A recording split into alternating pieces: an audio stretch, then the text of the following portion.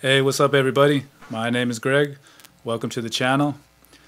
I've been expanding my knowledge of Vedic astrology, so I wanted to talk about some other things that I learned about.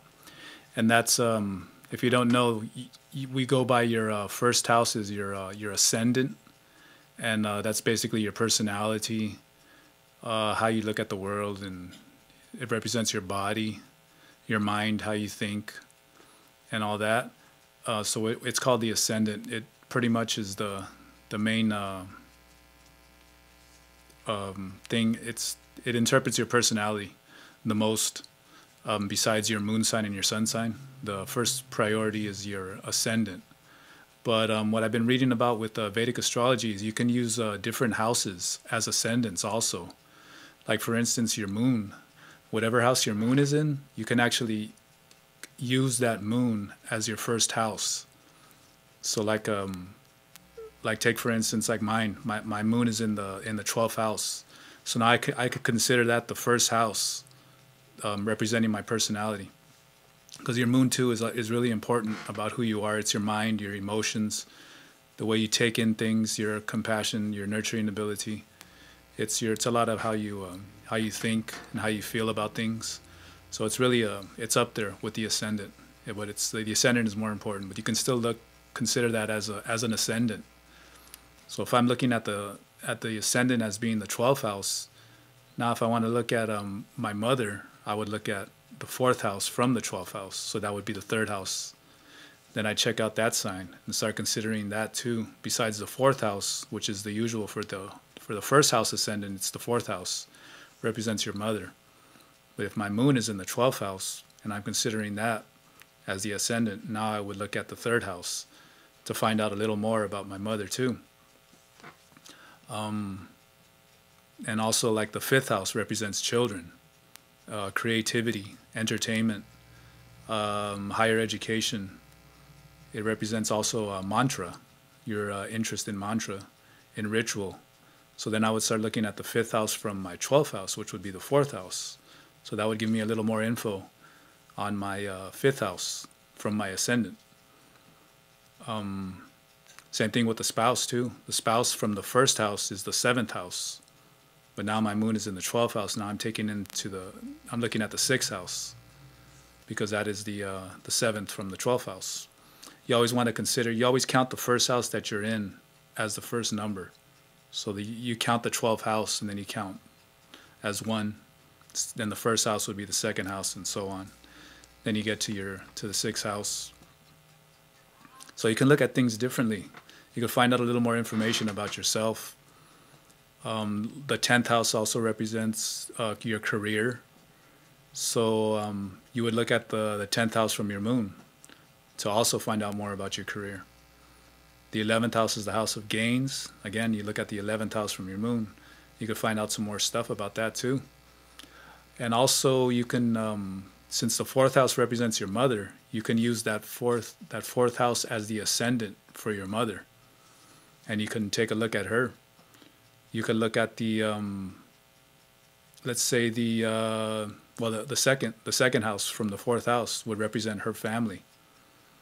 Or you want to look at the 4th house from the 4th house, that would represent your mother's mother, your grandmother. And then of course, the 7th from the 4th house would be the 10th house to look at her spouse, your father. And you could find out all these different things. You want to learn about her spirituality, you would look at the 9th and the 12th house from the 4th house to see what her if there's any spiritual potential or anything like that. So you can find out different things. Same thing with your father too. Your father is the 10th house, so you would consider that as the ascendant for your father. And let's say the 3rd house from the 10th house, that would be like his courage, his willpower, represents how strong he is.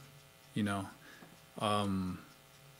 6th house from the 10th house was represent like his enemies, any opposition that he's encountering. Represents debts, stuff like that. Also, the 8th house from any ascendant represents like obstacles. It represents life and death. It represents transformation, deep occult knowledge. So you can look at these, use different houses as ascendants.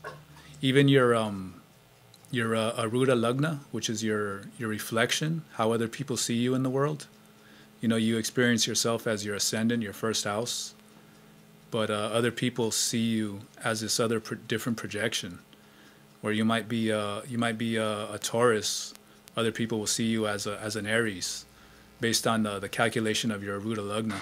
But you can look at that Aruda Lagna as the ascendant too, to see find out how other people see you. You can look at the third house from your Aruda Lagna to see your willpower. How do other people see how strong you are in the world? You can look at the 11th house from your Aruda to see your gains, how other people think you're earning money.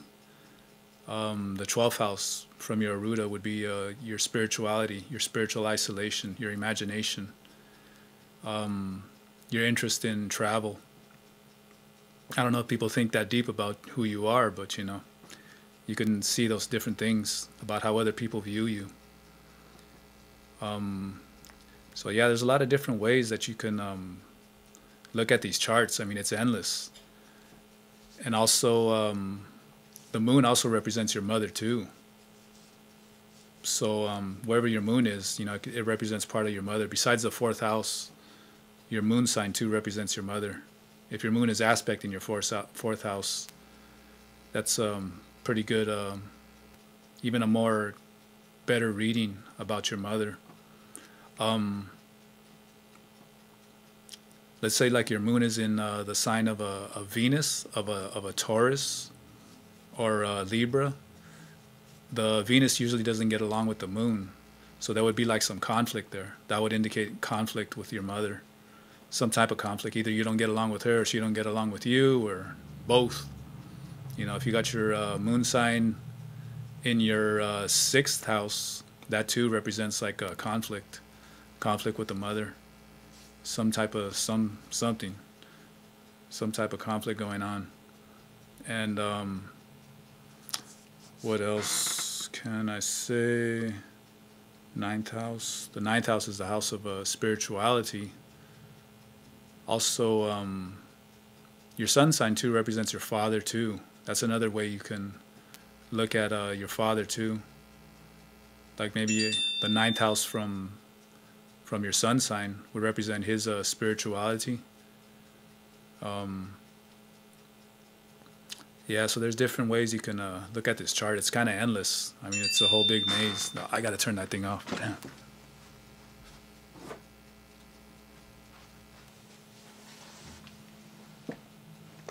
Sorry about that.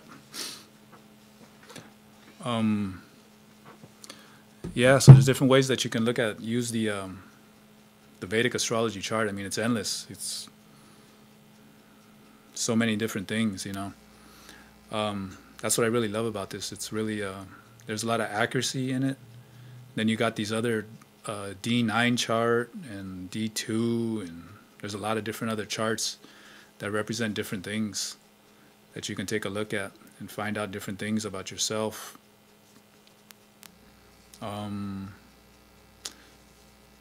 Let's say